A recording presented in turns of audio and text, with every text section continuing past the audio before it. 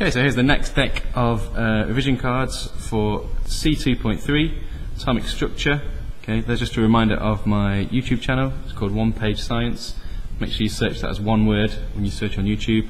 This is GCSE, Chemistry, AQA exam board, and this is the last topic in C2a. So if you're doing additional science, this will be on your paper one. Okay, let's go. So, what are the relative masses of protons, neutrons, and electrons? Okay. Protons have relative mass of 1, neutrons relative mass of 1, electrons essentially at 0, okay, very small. If you want to be really precise about it, it's 1,836. Okay, next then if you see an atom in the periodic table, okay, an element in the periodic table, there's two numbers, the top number and the bottom number. What are these called? Okay, bottom number is the atomic number, top number is the mass number. Okay, if in doubt, in the exam, there's a little key on your periodic table that tells you that. Okay, but it's worth remembering. Okay, so what do those numbers tell you? So what does the atomic number tell you about an atom? Okay, so what it actually tells you is the total number of protons. Okay, but because all atoms are neutral, it also tells you how many electrons you've got. So every proton that's positive is an electron that's negative.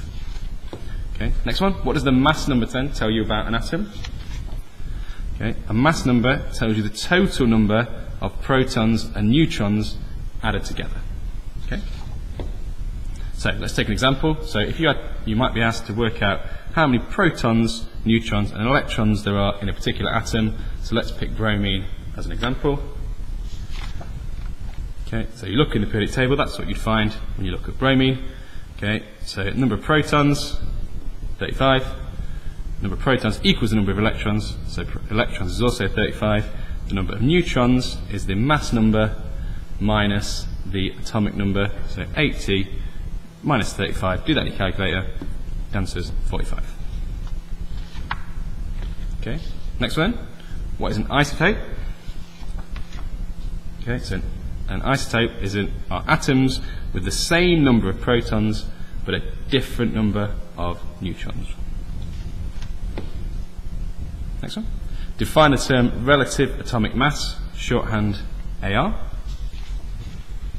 Okay, and then this is the average mass of all of the isotopes of a particular element, and that's then compared to the mass of an atom of carbon-12, sometimes written as C12. Okay, next one. Define the term relative formula mass. Okay, sometimes this will be called relative molecular mass, and it's given a shorthand MR. Okay, and this is the sum of all the atomic masses of the atoms given the formula of a compound. Okay, I've made a video tutorial on this called relative molecular mass that shows you how to work through those. So I won't do that here. Next one. What are the advantages of using instrumental methods to detect compounds? Okay, so if you use an instrument rather than something in the lab, okay, they're more accurate, they're more sensitive, it's faster, okay, you only need very small amounts of material, okay, and it can be automated, so you don't need quite so much human interaction. You can leave these things running overnight, you go home, come back to in the morning, all the answers are there for you. Okay, what are some of the uses of paper chromatography? Okay, they can be used for identifying additives in food, and they can also be used for testing for drugs by police or airports. They can also be used for testing for drugs in athletes.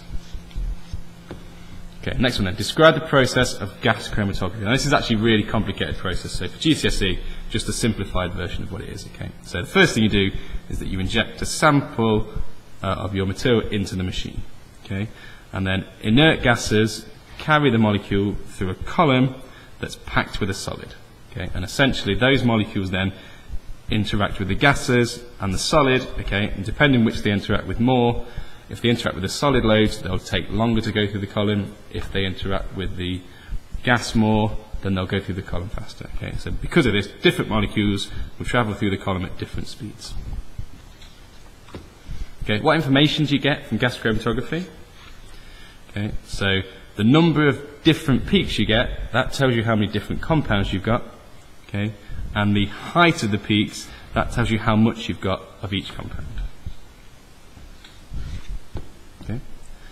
The time taken for a compound to be detected in gas chromatography is called the retention time. Next one, what information do you get from mass spectrometry?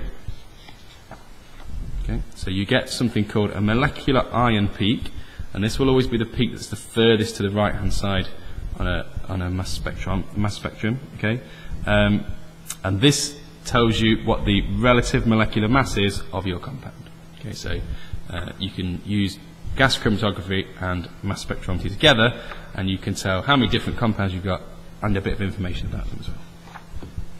Okay, percentage composition of an element in a compound.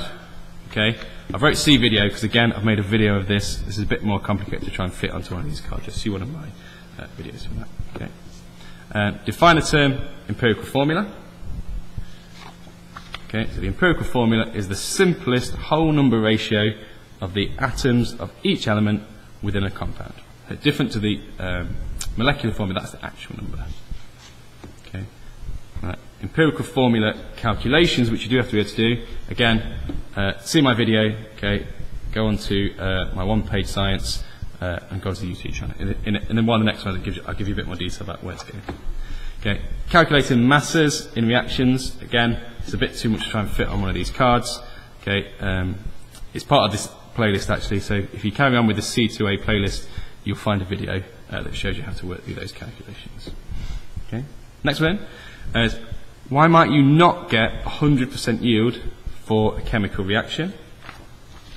Okay, so there's three key things for you to remember here. It could be that the reaction hasn't gone to completion. Okay, which is particularly if it's a reversible reaction, some of the products might have turned back into reactants again. Okay, it could be that you've lost some of your material in trying to purify it. Okay, so in the separation stages or in the purification step, you lose a little bit of it. Okay, and it could be that there's more stuff going on, more chemistry going on than your actual reaction shows.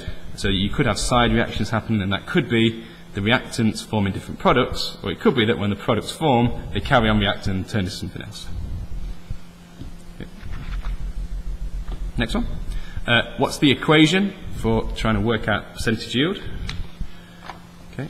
So the equation is you take the actual amount that you get from your reaction, you divide it by the theoretical maximum amount that you could have got, and you multiply it by 100. Okay, I haven't made a video for this yet, but there probably will be one coming shortly. Just talk you through those. Okay, what does this symbol mean? So a half arrow pointing this way and a half arrow pointing that way. Okay, that means that a reaction is reversible. Okay, that's it. C2.3 atomic structure is done. Okay, so the three that I put, so C2.1, 2.2 and 2.3, that's everything that you need for additional science paper 1. Okay, so just to remind you, don't forget to like, subscribe, comment and share.